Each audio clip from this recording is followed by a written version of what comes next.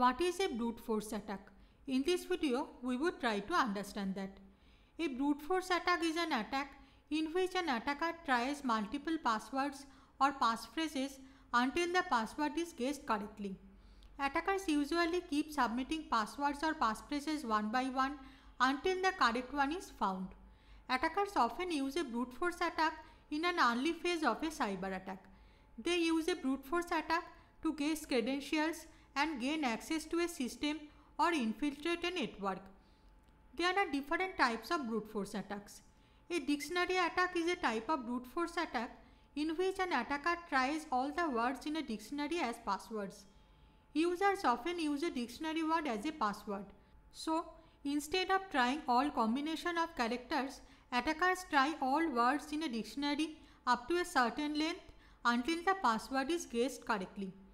Credential recycling is another type of brute force attack in which attackers collect usernames and passwords from previous data breaches and reuse them to hack user accounts.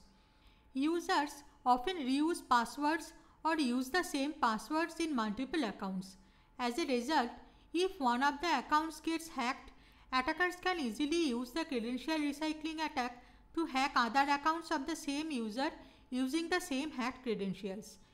In a reverse brute force attack, attackers select a common password and try to guess the username that uses that password.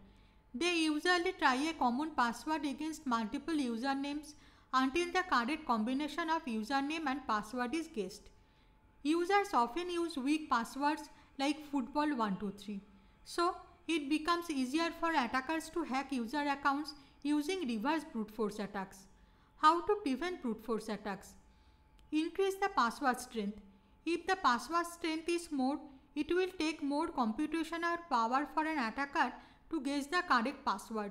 As a result, it will take more time for an attacker to make the attack. Never keep any dictionary word as a password. A good password should be a combination of lower and uppercase characters, numbers, and special characters, and it should be at least 12 characters long. Do not use the same password in multiple accounts.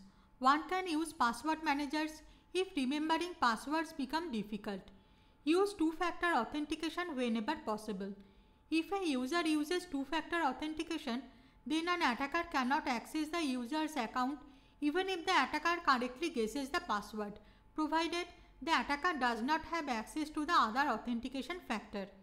Administrators should limit the login attempts in a user account. If there are many failed logins in a user account, the user account should be locked temporarily. And last but not least, web application should always use a CAPTCHA in a login form. A CAPTCHA helps in verifying that only a human user is trying to log in. As a result, if an attacker tries to automate the brute force attack, it will fail. I hope this helps. Interested viewers who want to know more can visit the website of the Security Buddy. The Security Buddy provides many cybersecurity courses. The relevant links are provided in the description. You can also refer to the book Web Application Vulnerabilities and Prevention to know more about how a web application becomes vulnerable to various cyber attacks and how we can prevent them.